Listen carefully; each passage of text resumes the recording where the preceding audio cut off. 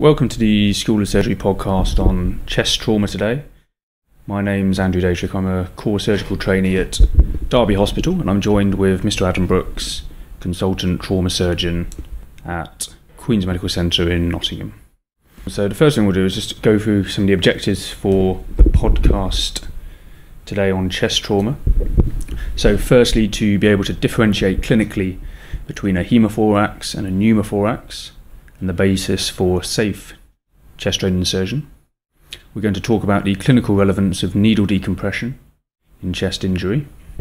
We're also going to discuss the diagnosis of cardiac tamponade and the appropriate use of investigations to aid making this diagnosis.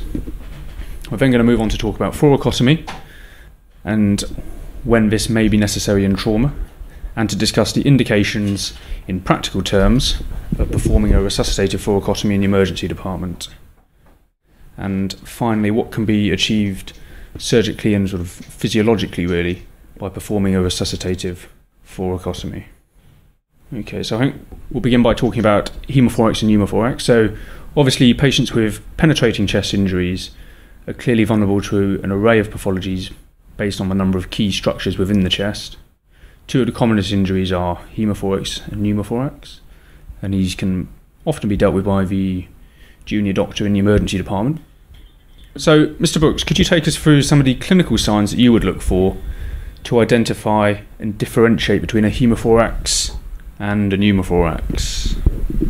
So, first up, depends where you are. Obviously, it's very different if you're on the roadside to if you're in the emergency department. But in the emergency department, where most people listening to this will actually see a patient. Really, it's absence of breath sounds on the affected side. That's the most important thing, in a conjunction with being having low saturation, probably a high respiratory rate. And then to differentiate between the two, classically you're supposed to be able to percuss haemothorax being dull, and pneumothorax, even a simple pneumothorax, not even a tension pneumothorax, won't be dull, be more resonant to percussion. But in the emergency department, in a resus, that's really not practical. Most of us, unless the patient is absolutely crashing, markedly hypoxic, you're more likely not to get a chest x-ray, or in the real world, most of these patients will run through and still get a CT scan. I guess with penetrating trauma, the other thing is if there's a blowing or a sucking chest wound, that pretty much gives the game away that there's some problem in the thorax. Okay, thank you very much. And I think just for completeness then, could you just take us through what interventions and the anatomical landmarks for insertion of a chest drain? Right, so you need to make sure you've got the diagnosis, and that's always going to be helped by some form of imaging. Often a chest X-ray and penetrating trauma, or a CT scan. So on the appropriate side, what we're going to do is put a drain in safely, and the first thing to do is throw the trocar away and never use it. It comes with a chest drain. That's dangerous, and it's not really defensible using that at all. So the safe place I would start, say, is 4th or 5th intercostal space, just anterior to the mid-axillary line. So it's in females, you need to move the breast tissue up and out of the way. And there's a sort of triangle of safety there, just behind the pectoral major muscle. Don't want to go through the major muscle. And that's the key safe area to put your chest drain. So moving on then, we're all taught about the potentially life-saving use of needle decompression to relieve a tension pneumothorax. Practical terms, I'm just wondering, is this a procedure that you or your colleagues often opt for, or do you tend to just put a chest drain in the first instance? Because I guess chest drains could be performed quite quickly. So when might you use needle decompression? Practically, when would you just put a chest drain in straight away? So again, it depends where you are, because if I'm working on the helicopter or the roadside, then and I think the patient's got a tension pneumothorax, so that's physiological instability as a result of a pneumothorax, and both shunt of blood supply as a result of that, and inability to inflate that lung, and blood being sucked into that side of the chest, collapsing the lung further. So if I'm on the roadside, I probably will do a needle decompression in the second intercostal space. But in hospital, no, I wouldn't. I think that we do from time to time reassure ourselves there's a hiss of air, but in reality, anybody with positive pressure ventilation at that point is going to have a hiss of air. and it just, for me, takes as much time for us to get a drain in as it really does to put a needle in. So I think it's pretty rare in the hospital environment that we have to do that. Great, thank you very much. I'd like to move on now to talk about cardiac tamponade, where fluid, often blood, collects within the pericardial sac. So could you just start by telling us clinical examination findings there could be in a patient with a cardiac tamponade? So you've got all the classic findings of Beck's triad, muffled heart sounds, etc. But in reality, it's a difficult diagnosis to make in the emergency department. I think the key thing is you've got a wound which is going into the cardiac box, and by that I mean the box that goes from clavicles down to xiphisternum, and the lateral markings of that are the nipples on both sides, and that's anterior and posterior. So if the wound's traversed into there, you have to have a high index of suspicion, and you're going to struggle to get great clinical signs in the emergency department. What we tend to use now, what we use all the time to help us make that diagnosis, is ultrasound, and we will ultrasound looking for a stripe of fluid within the pericardium. Alternatively, if you've got a patient whose blood pressure is very low, or their peri-arrest, and you could ultrasound, or you could directly intervene at that point. I don't really think there's no value at all in putting a central pressure and looking at high central venous pressure, because it'll be affected by the fluid you're giving. And every emergency department has ultrasound in it. So really that's an investigation of choice. Okay, that's great. And I think this brings us on nicely to pericardiocentesis, which is quite heavily taught in ATLS courses. I have to say I haven't seen pericardiocentesis being used myself in trauma situations, but I was just wondering from your point of view, really, under what circumstances could pericardiocentesis be used in trauma, if at all, really? Yeah, so in 20 years I've done it twice, and I think the main indication for that is really not being sure at the time, many years ago, that I really wanted to do a thoracotomy in that patient. And it's there, not, you should only proceed to surgery if you have the appropriate skills and training to do surgery, otherwise you're going to cause a lot more harm and the outcome's going to be the same.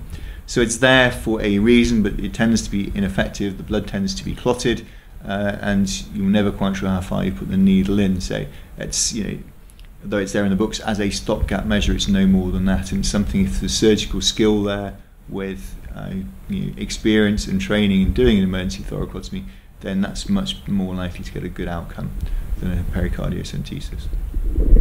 Okay, thanks.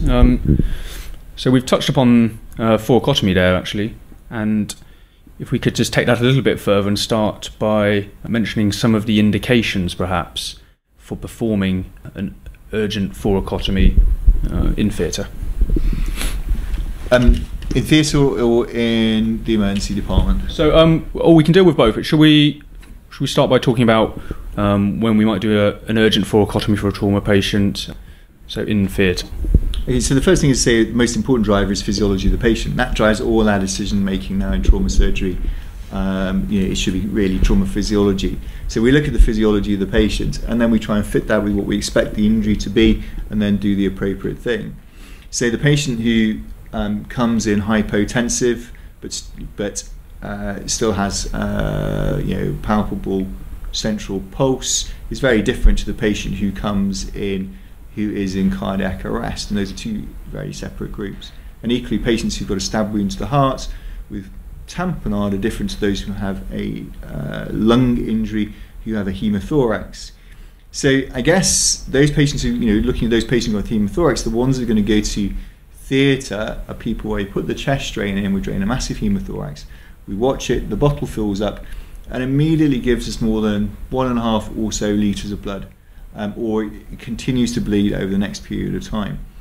Those people, certainly the former with large volume hemothorax and any element of instability, people we're going to take to the operating room with a view to doing a thoracotomy to look for the source of that bleeding. I think we'd be careful about the hard rules of 200 mils an hour, etc., etc. There's lots of potential reasons for that in penetrating trauma or in blunt trauma, and including making sure the patient's adequately resuscitated and they're not coagulopathic. Those things need to be corrected in that latter group. It's an important thing to say that 90% or more with thoracic trauma can be managed either conservatively or with a chest train. And it's very much the tip of the iceberg of patients who actually need an operation. Yeah, absolutely. So I think you brought up a very important point there, that ATLS guidelines really are guidelines, and as useful as they are, they should be treated as such.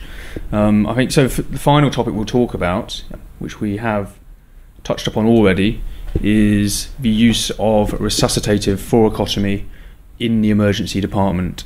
So in what type of situation or what type of patient do you think this sort of procedure could be indicated or necessary? So the easiest group of patients who have penetrating trauma to the cardiac box, as we mentioned before, that area between the nipples, anteriorly, clavicles and the sternum, and that is a three-dimensional box shape. Patients who have vital signs with markedly low blood pressure or tachycardic with an injury in that area, somebody that we would be considering doing a thoracotomy for, and if the blood pressure drops further or they have a cardiac arrest within the emergency department or within 5 minutes or so of arriving in the emergency department, that's a group where unequivocally we should be looking at thoracotomy, emergency room thoracotomy. The caveat that clearly is that the person needs to be doing it, needs to be trained and have some experience, as is the rest of the team, because it would be inappropriate to do if you had no experience or training within that technique. The more controversial areas, one of the more controversial areas is patients who have loss of vital signs pre-hospital and a greater time before they arrive in hospital. So when you start getting to the 10-minute point, or the 15-minute, and they've lost vital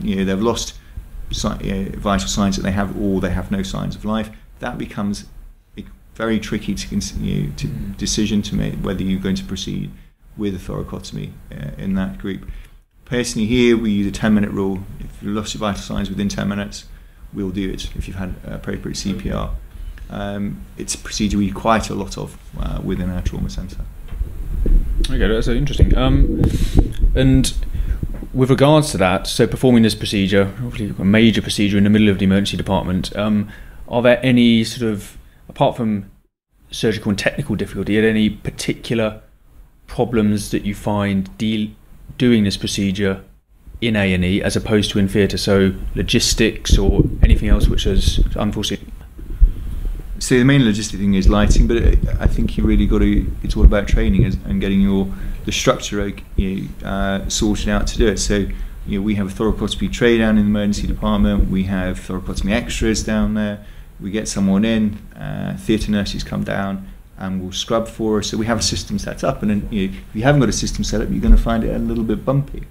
So with the appropriately trained team, I don't find it a difficult thing to do. The worst thing is lighting. But again, what we teach nationally and internationally is a left anterolateral thoracotomy immediately converted to the clamshell, because you don't have access in left anterolateral thoracotomy to do anything apart from open the pericardium, which can be life-saving to release cardiac tamponade, internal cardiac massage, which again you need to be shown how to do, and to compress the descending aorta. That's not cross-clamping it, it's compressing it. Cross-clamping is actually quite tricky, but we can train anybody to be able to compress that. And whilst we're doing that surgically, it's for our colleagues in the emergency department to help us run that cardiac arrest, so they've got the big picture while we're doing the technical part. And I think that's a very important point you raised about the importance of having systems, training and appropriate experience to do these sort of things. The very final question, really, just slightly to play devil's advocate, is we do these things for trauma patients. We can open their chest in the emergency department. For example, I don't think I've ever heard of a laparotomy in the emergency department for a patient with perhaps a ruptured abdominal aortic aneurysm to cross-clamp the aorta to gain proximal and distal control. Is there a reason for this? I mean, the obvious sort of answer would be the patient's physiology is probably quite different and the demographic of the patient. But why do we open chests and not abdomens in the emergency room? So like, sort of dealing with your first question, reason we're doing it is the survival from a solitary stab wound to the heart out of hospital cardiac arrest is better than an out of hospital medical arrest. So these results are better than doing out of hospital CPR and patient being brought in. So that's why we do it, because it saves lives. The reason we don't like doing laparotomy in the emergency room is there are too many organs in the abdomen. There's very few organs in the chest. You've got a heart and 2 lungs essentially, and a couple of tubes passing through it. It's easy to get to. You go into the abdomen and you've got meters of small bowel, colon, liver, you name it. 20 or so organs in the abdomen. It's really tricky there, without lighting, without retractors, to get to the appropriate site of bleeding and stop it. We have, and will still do, for the hypotensive patient with injuries to the abdomen, we have opened the chest to clamp the aorta. We don't do it, as you say, in patients who have aneurysms, because they're either arrested or we can get them to theatre. And we would always prefer to get the thoracotomy patient to theatre rather than operate in the emergency room. They're a totally different group of patients. So you're not going to transfer an arrested patient with a stab wound from resus to the operating room, because you're going to have a bad outcome. You need to reinstall cardiac output straight away. So I think there are fairly marked differences and reasons why we do thoracotomy in the emergency room for penetrating trauma, and we don't do laparotomy. Absolutely, great. Thank you very much. So just in summary really, so what we've dealt with in this podcast, we've spoken about the identification and management of pneumothorax and hemothorax. We have discussed the clinical signs that raise suspicion of a cardiac tamponade and some of the investigations we can use to confirm this. And finally, we've also dealt with the use of thoracotomy both inside and outside the operating room. Cool, thank you very much. Thank you for listening to another podcast brought to you by School of Surgery. Remember, you can follow us on Facebook at School of Surgery, on iTunes, on Podomatic at schoolofsurgery.podomatic.com, and finally by searching School of Surgery on YouTube. Thank you very much, and see you next time.